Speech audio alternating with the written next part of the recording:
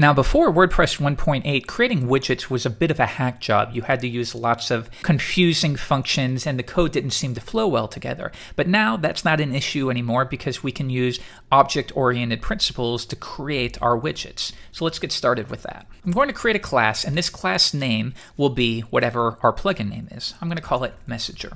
Now, one thing I want you to be careful of, though, is this name is somewhat generalized, and your name for a plugin cannot be the same as somebody else's name for a plugin. So that's why often you'll see people do something like their initials or give it some kind of prefix. For now, this is a test plugin, so we can keep it generalized. Now, we want to take advantage of the built-in widget class. So in order to inherit the methods and the properties from that class, we need to make sure that we extend it. So we'll say extends WP widget. Now, by doing this, we have access to a handful of methods. So let's get started with some of our functions. We're going to be working with PHP 5, so we can create a constructor method, and I'm going to assume that you have a modest level understanding of PHP classes, but the constructor method is a method that will run immediately when this class is instantiated. So if I echoed out hello, and then we instantiated this class, this function would immediately run, and you would see hello world on the page. I'm going to leave that blank for now, and the next method we're going to create is form. This is going to be equal to, and if I go back to widgets, right here, what you see here, your form. So in this case, we have a title input. Here we have a title, number of posts. Each of these are added via the form method. Next, we have the widget method. Now, this method will be responsible for what is displayed on the page. This would be responsible for echoing out the unordered list or displaying the links or creating the calendar. Now, a couple of things here is let's make sure it's a best practice to focus on encapsulation. So let's make sure that we make these public by default. Now, these will default to public, but it's still a best practice to declare them as so. And the last step is we've created our base structure. So if you want, you could copy this and save it to your snippets program so that you don't have to type this every time. But we also want to add a new action. And this action is going to be the widgets init.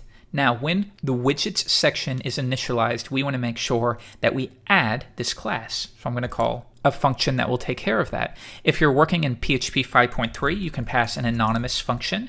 However, if you're creating a plugin that will specifically be used by others who may not have PHP 5.3, you would use a named function. So we used an anonymous function in the previous chapter. This time, let's use a named function, and I'll call it JW register messenger. So we'll create that method now, and I'm going to call a WordPress function called register widget. And what is the name of the widget that we're registering?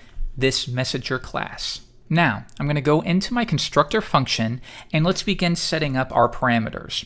So first, I will create a variable called params, and that's going to be equal to an array. And here's where we can set some base configuration options. The first one is going to be, what is the description? Now, the description is going to be this bit of text that you see right here underneath each widget. And we'll call this display messages to readers. Very, very simple.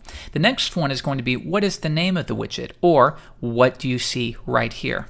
And we'll call this name messenger. Now, whenever we create our own constructor method and we are extending a parent class, it's going to override that parent class's constructor method. But we don't want that. We still want to bring that in. So I'm going to call that right now. And we can reference the parent class by typing parent and then make sure that we call its constructor function. Now, it's going to require two parameters as designated by the WP widget class. The first one is going to be an ID. So we'll give that messenger.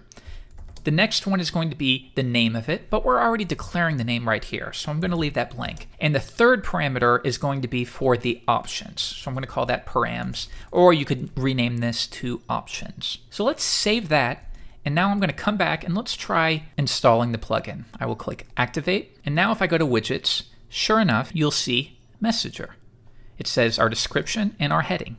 If I were to drag that in now, nothing's really going to happen. So let's view this on the page. And sure enough, you're not seeing anything because we haven't added any functionality yet. We've just created the widget itself. So in the next lesson, we're going to create the form, which contains the inputs that you see right here.